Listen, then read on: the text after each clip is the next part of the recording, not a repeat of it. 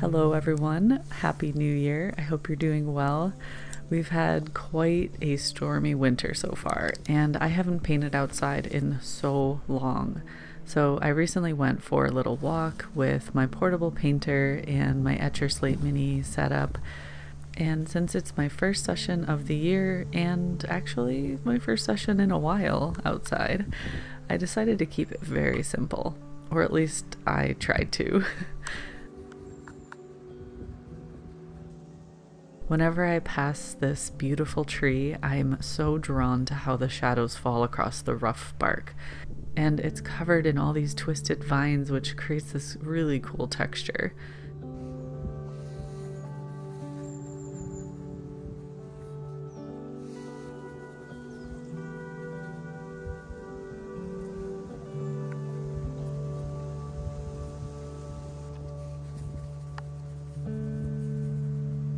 It's a very complex subject, so the challenge was to simplify it enough, especially because I'm painting so small.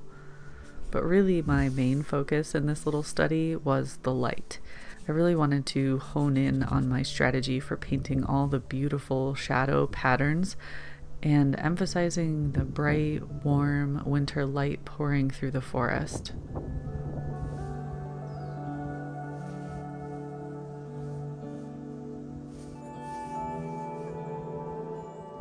I definitely felt very rusty when I started this little sketch. It seems like even if I go only a week or two without painting outside, I almost have to relearn a lot of the things, or at least get my brain used to observing something in person. It's so different than painting from reference photos. Painting from life requires my mind to take something that's 3D in front of me and flatten it, in addition to figuring out what colors to use and how to manipulate the paint in a pleasing way. There's just so many different challenging aspects to painting outside.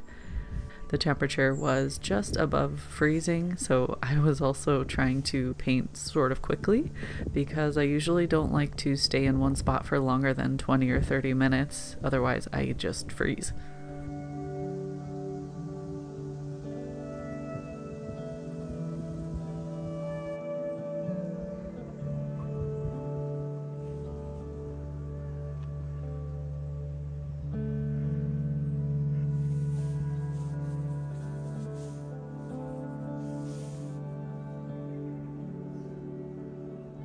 One thing that always surprises me about these little studies is how dark I need to paint the shadow shapes, because usually I kind of chicken out and I don't go dark enough, and then my lights and especially the leaf highlights don't feel as bright. I probably should have done a little value study before I started painting, but as I mentioned, it was really cold, so I kind of just wanted to dive in.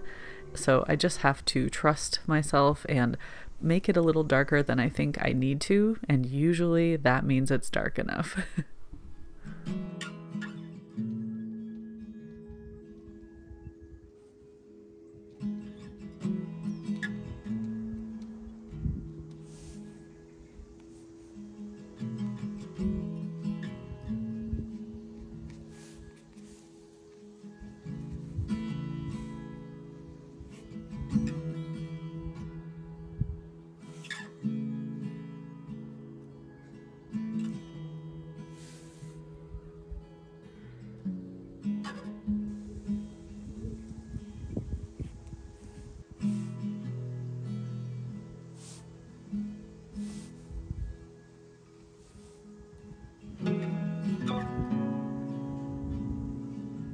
After I finished this painting, I spent a while walking around the forest, contemplating how I might paint it differently and better, and as soon as I got home, I knew I needed to do it again.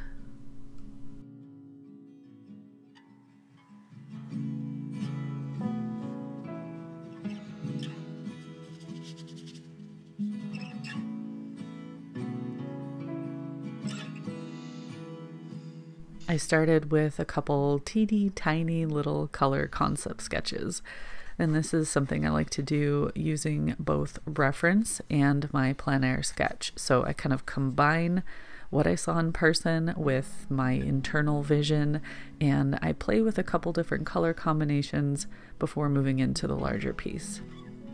My larger study isn't that much bigger, but it did allow a bit more space to play with a little bit of variety in the background and more detail on the tree. Something I felt was lacking in the initial plein air sketch was some sky color, because one of the reasons it felt like such a beautiful sunny afternoon was seeing a bit of blue sky peeking through. By using these cooler kind of bluish purple grayish tones in the background, I was hoping that it would help the warmer tones on the tree in the foreground stand out a little bit more.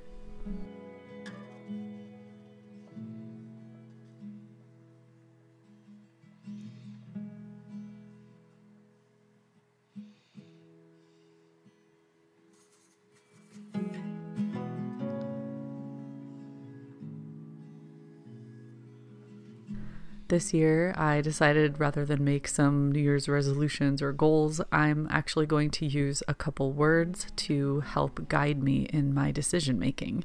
So the plan is to have all of my decisions align with these words. I'm entering my 9th year as a landscape painter, as a full-time artist, and I feel like so much has happened and I've grown so quickly over the years. But I also feel really behind in reaching some of my own artistic goals. I'm not trying to rush into anything. It's just that the longer I do this, the more I see that the business side of things and making weekly YouTube videos, that all takes so much time that it's really hard to keep my own artistic practice consistent.